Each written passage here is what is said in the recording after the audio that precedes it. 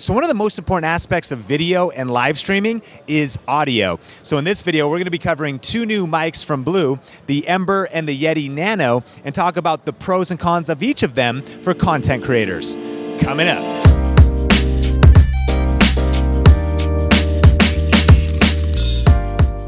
This video is brought to you by Skillshare. A lot goes into building a successful YouTube channel, learning video editing, photography, graphic design, and smart business skills. Skillshare gives you access to over 25,000 online classes so you can develop the skills you need to succeed and crush your goals this year. I love getting access to classes from social media experts like Guy Kawasaki and YouTubers like Thomas Frank's class on productivity or Sarah Dietschy's class on how to vlog. Skillshare is also super affordable with annual subscriptions coming in at less than $10 a month. Join more than 7 million creators learning with Skillshare, and the first 500 Think Media subscribers to use the link in the description will get a 2-month free trial. Just click the link in the description to get started today. Hey, what's up? Sean here with Think Media, bringing you the best tips and tools for building your influence with online video. And we're here at CES at the Blue booth, checking out two new mics from Blue that are super cool for content creators. This is the Ember and this is the Yeti Nano. Now, both of these actually come in at right around $100, $99. The Ember is coming out in February of 2019. The Nano has been out for a few months now, but really they're two different offerings, even though they're the same price point. So let's talk about the differences between the two and how they might work for your setup. First of all, we have the Yeti Nano. Now, the Blue Yeti mic is one of the most popular USB mics ever, right? It's great for live streamers, for anybody that is doing game streaming, or podcasters that want to capture great audio. As a USB mic, it simply plugs right into your computer and has a relatively simple and straightforward workflow. The Nano comes in $30 cheaper than the full-size Yeti and keeps that same Blue quality while being in a smaller package. On the front of the mic here, we've got a volume knob that'll control your headphone volume, and then you can control gain in your computer settings.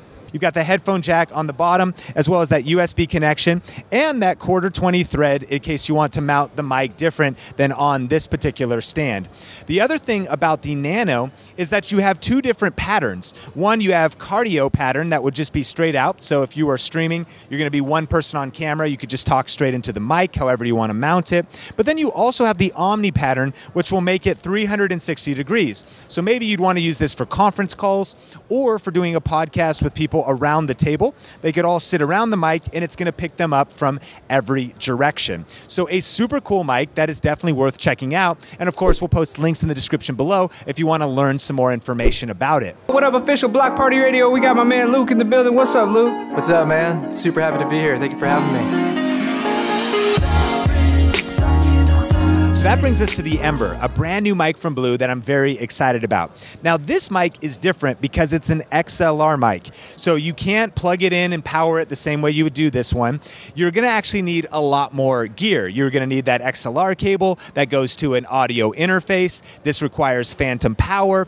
And also, the way that they designed this mic with the precise cardioid frontal capture is meant so that you can really block out ambient room noise to some extent. And so if you've got that streaming setup at your home computer, or your home studio, or your home podcast setup, this is going to help if you haven't soundproofed your room or really done any audio treatments. And so ultimately you have two different mics that really serve two different purposes. One is plug and play, super user friendly, and one is for that next level audio quality, as well as very sleek design for your more advanced setup if you want more control overall in your audio. Now, if you're actually thinking about upgrading your audio soon, whether for your YouTube videos, your live streams, or podcasts, we actually have an entire playlist covering mics for every different budget. So if you want to check that out, we'll link it up on the YouTube card as well as post it in the description below.